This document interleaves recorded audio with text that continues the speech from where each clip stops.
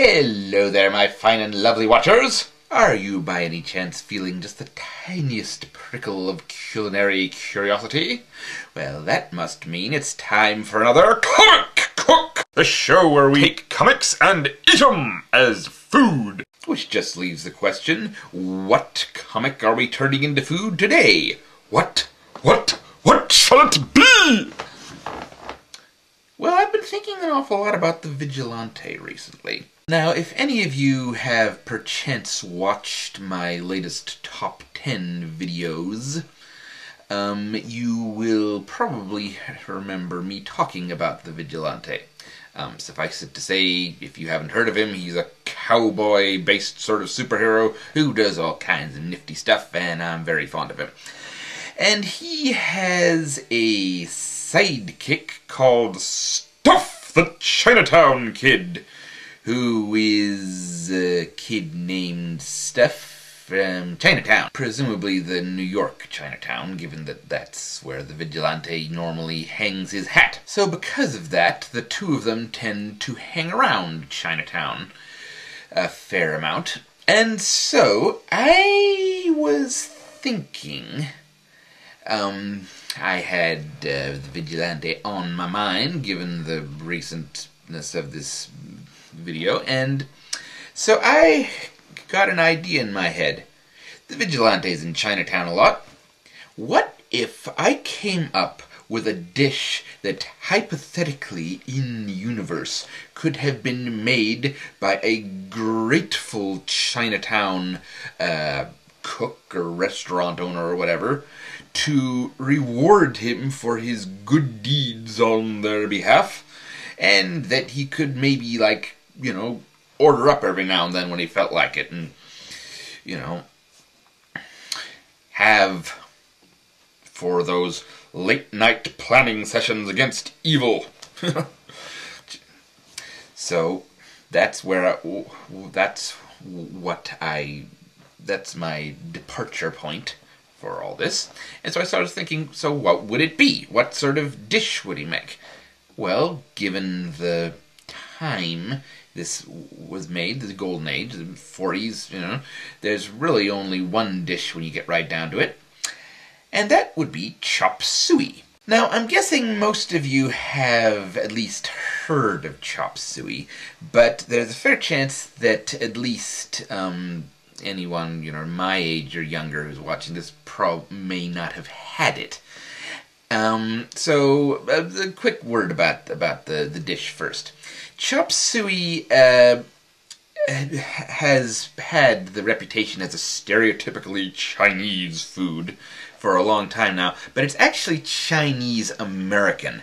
There's various stories as to just how it was created, but most agree that it probably dates back to the Gold Rush, and it was very popular for a long time in Chinese restaurants, Chinese-American restaurants. And I say popular, I mean this stuff was everywhere. Chinese restaurants, of course, but also everywhere else, just about, from school lunch menus to, well, pick one. There's a Chop Suey sandwich. I'd love to know what that one was. There's a National Chop Suey Day.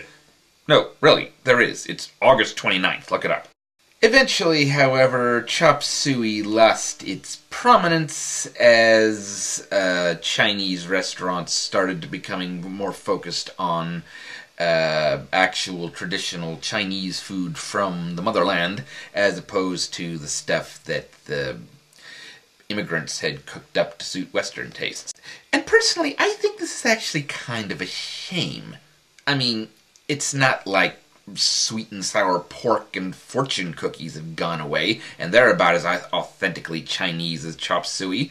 Besides which, Chop Suey, it may not be an authentically Chinese dish, but it's very much an authentic American dish. At a time, this was almost as popular as the hamburger. You could get it everywhere. So, I don't know.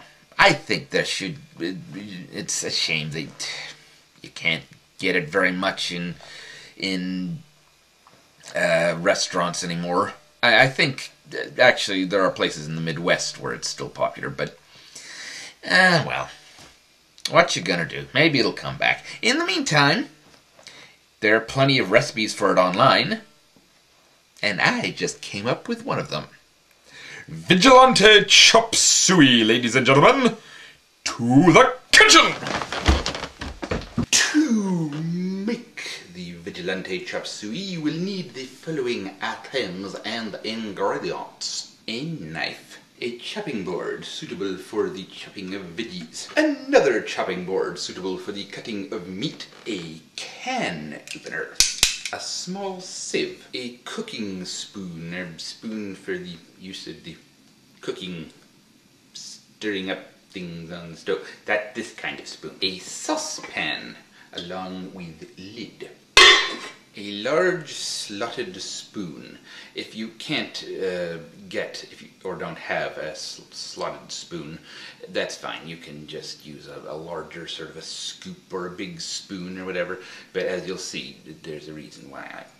Paper towels, a 1/3 cup measure, measuring spoons, 2 small bowls, one a bit larger and deeper than the other, rice, which is in a rice cooker, which is cooking over there, so I can't show it to you. Steak.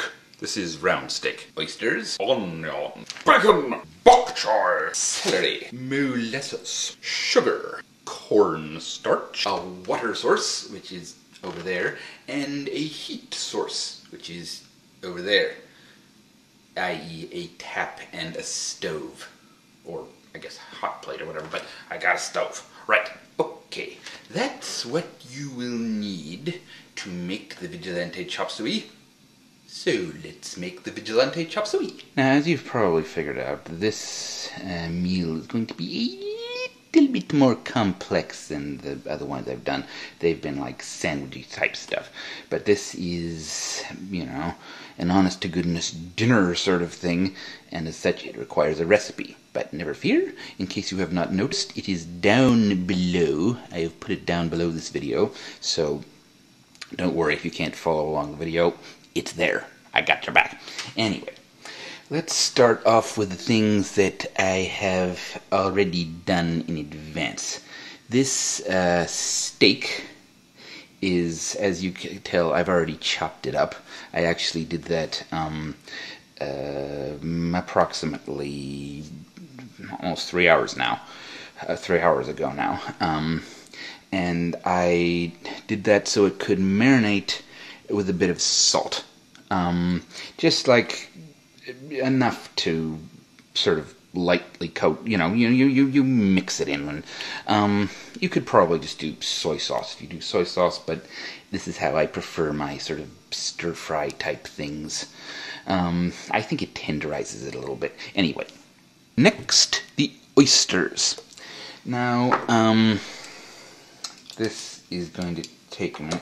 Obviously, if you have some nice, fresh sort of oysters of your own, then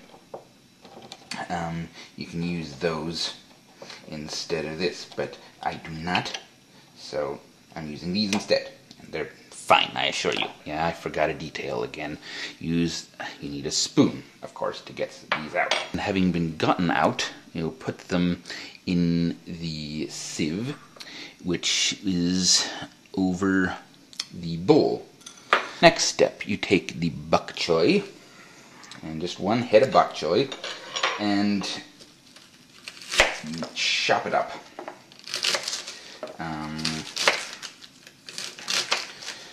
Not super finely, just enough so that it will cook nicely. Now, this may look like a lot if you haven't cooked with Bok Choy. Bok Choy is kind of like spinach. It cooks down quite a bit. Next, we chop up the onion and celery. It's the main part of the celery, you know, the bit you put the peanut butter on, not the top or the bottom. And in both cases, you want to do about 1/3 of a cup's worth. You can be a little less, a little more, but you want to do approximately 1/3 of a cup. Now for the bacon. Now this is nice, thick, fatty sort of bacon, and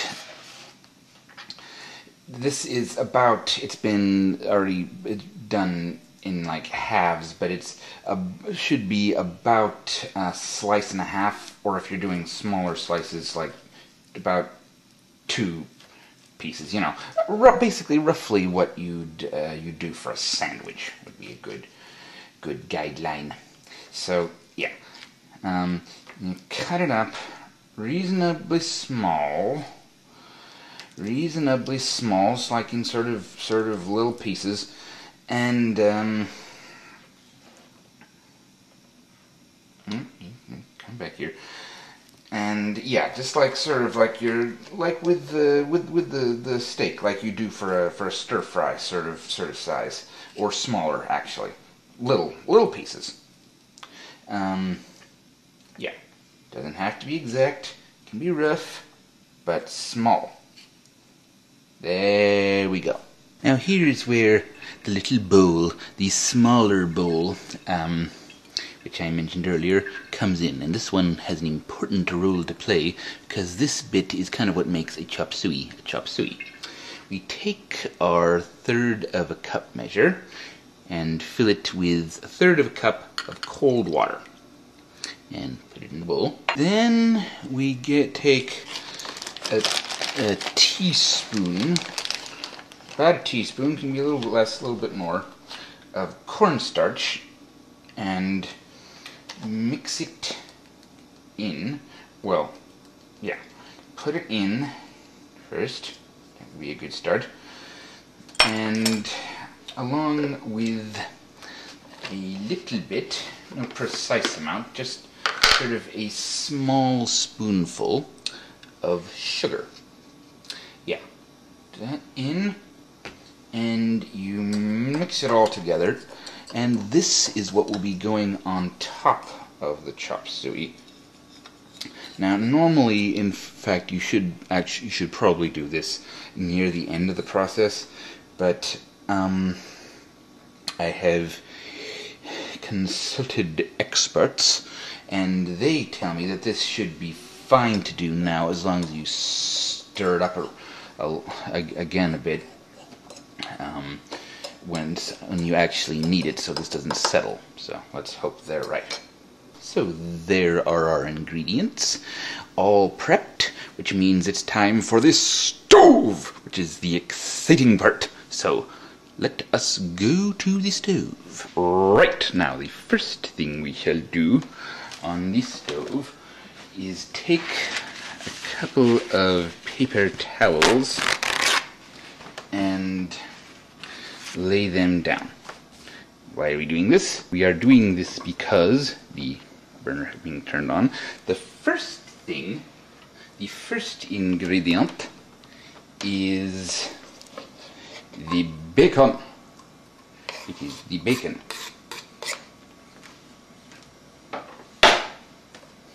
And so, the first thing you do is put the bacon in there and let it cook down.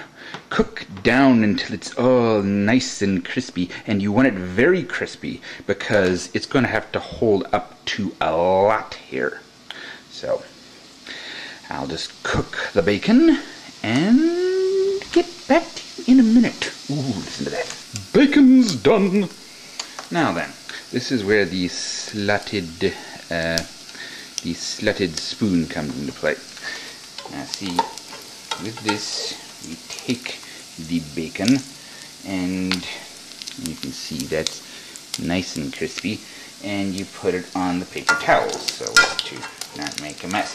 But you do not drain out the bacon fat. The bacon fat we are using as the basis for the rest of this little extravaganza.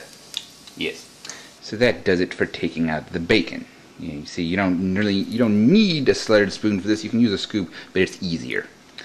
Anyway, Now that that bit's done with, time for the next part, which is the steak.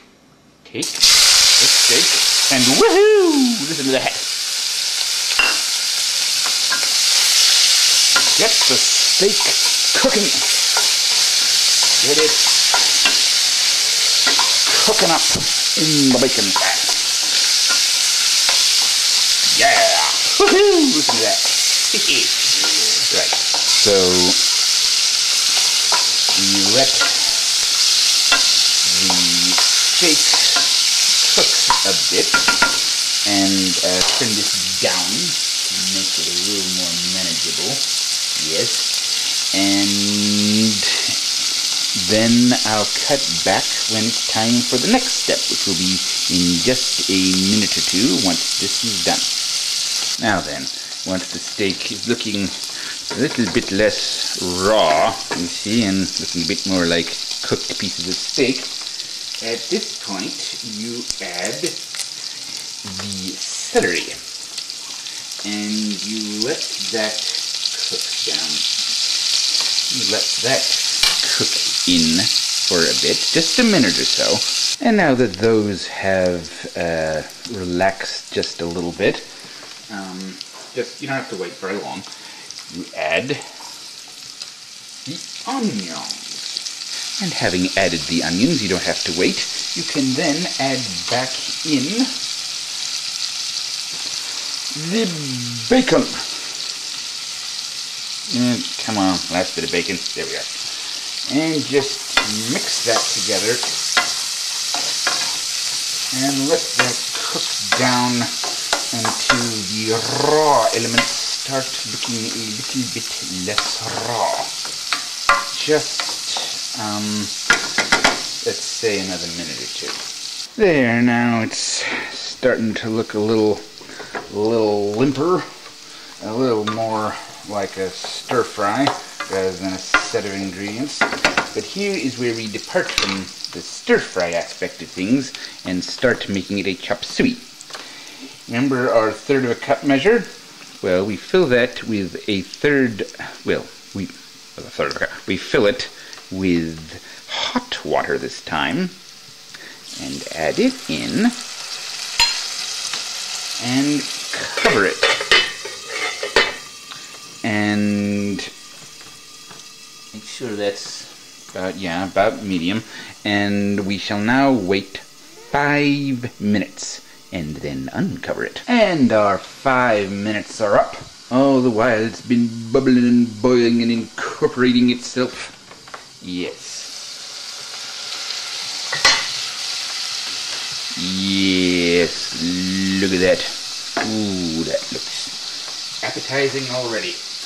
Now it is time for the next step, which is where the molasses comes in.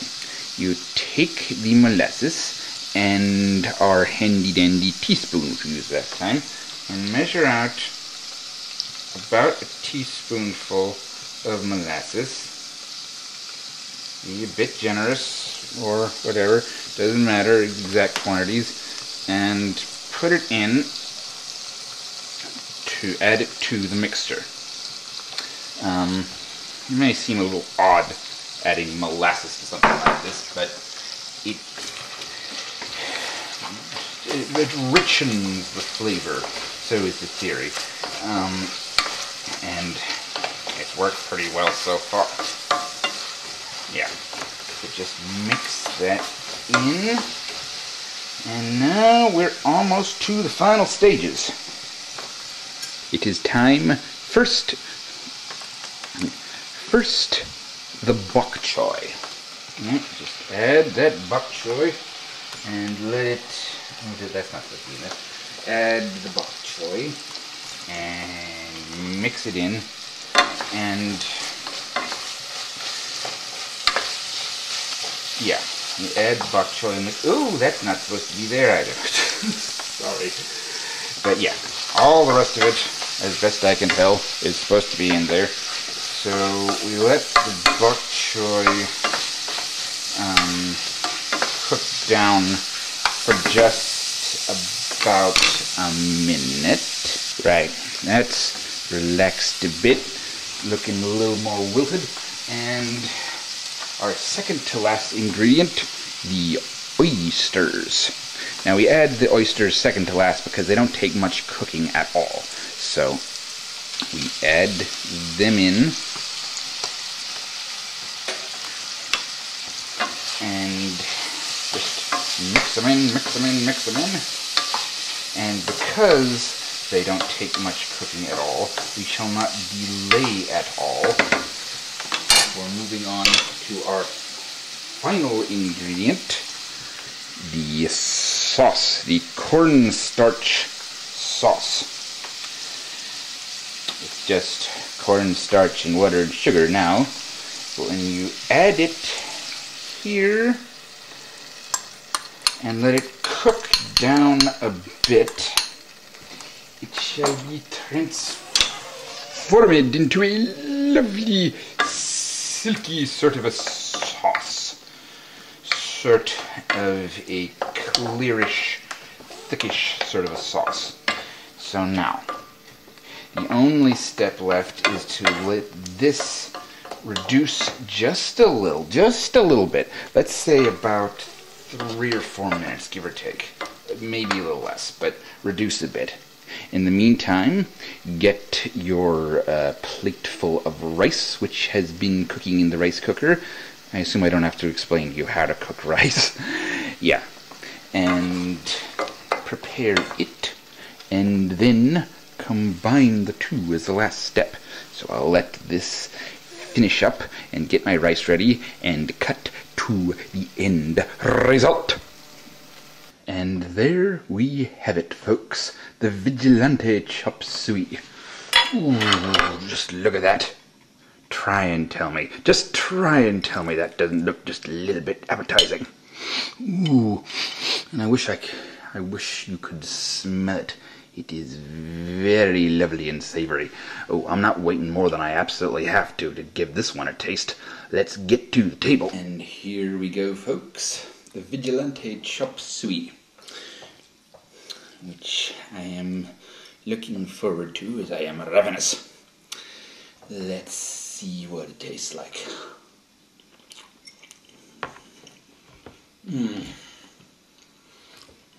Ah.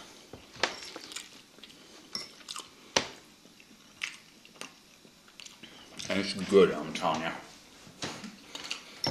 It's good stuff. Now, I don't pretend to know if this is anything like, an authentic chop suey, because I've never been at a restaurant or any place that made them. I haven't had a chance to compare it to the, something made by someone who knows his stuff. But this is pretty good. Must say.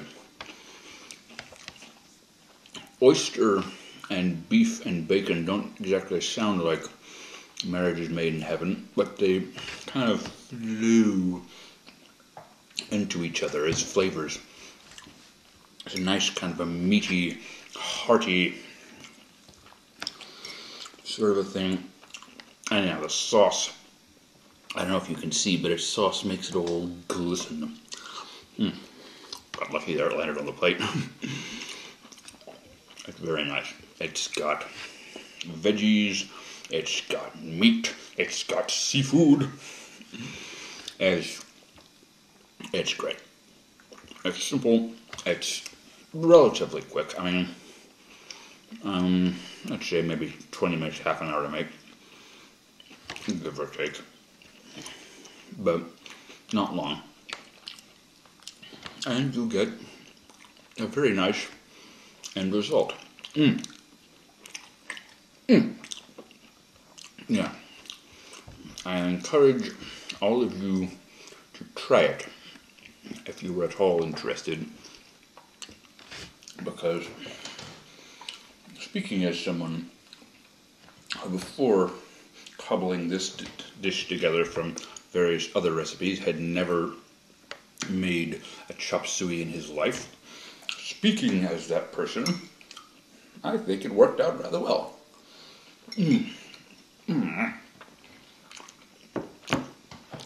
So, give it a try. I think you'll like it. So, I am going to finish this. And in the meantime, to all you out there, bon appetit.